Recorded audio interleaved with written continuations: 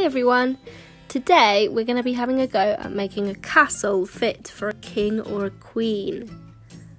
Now before we start this craft, have a little look in the description below for a list of all of the materials that I used and any materials that might be useful for this craft. The first thing that we're going to do is collect our cardboard or any other bits and pieces that we have to make our castle, and we're going to arrange them in a way that we are happy with. Here I've got some toilet rolls to be my little turrets and some kitchen rolls to be my big towers. Then the next thing I did was use some grey card and wrap it around the central box of my castle. But you could also use paint or pens, whatever you want to decorate the main part of your castle.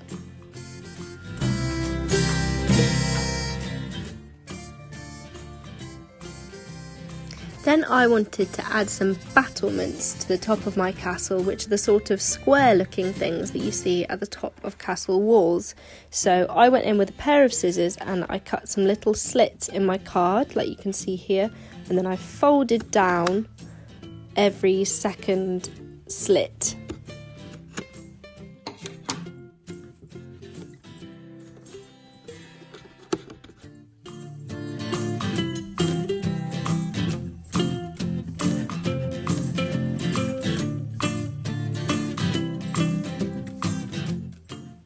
The next thing I did was decorate my towers and my turrets. So I wanted these to be white, so I decided to paint them white, but again you could wrap them with paper or colour them in, whatever you fancy.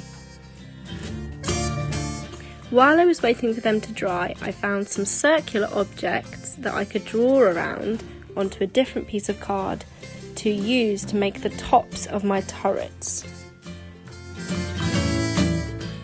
So out of the card we're going to have a go at making some little cones, and if you want taller cones on the top of your turrets or your towers, I suggest drawing a slightly bigger circle than the ones I've done here. So I'd do one circle per piece of A4 card or paper. Then I cut out my circles. To make our cones, we want to do a small slit into the circle, into the middle of the circle, and then put one piece of the circle on top of the other and spin it round like this to make a cone shape. And then you want to get some sellotape and tape that side down. I wanted to have lots of different shapes and sizes of cones on top of my turrets and towers, so I used different sized circles to make them. I then wanted to add some more details, so I added a front door just by using a bit of cardboard and cutting it into a door shape, and then I stuck that on the front of my castle. And I also added some windows in and some hinges and a doorknob just with a black marker.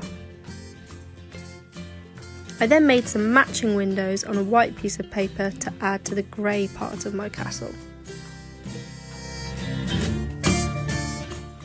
And this is what it looked like. I then wanted to make a backdrop for my castle, so I just got some fabric and some tissue paper, and I also added some white sand to the edges to look like snow, because I was imagining my castle being somewhere snowy. And this is the final product. Thanks for watching, guys, and I can't wait to see all of the different types of castles that you make.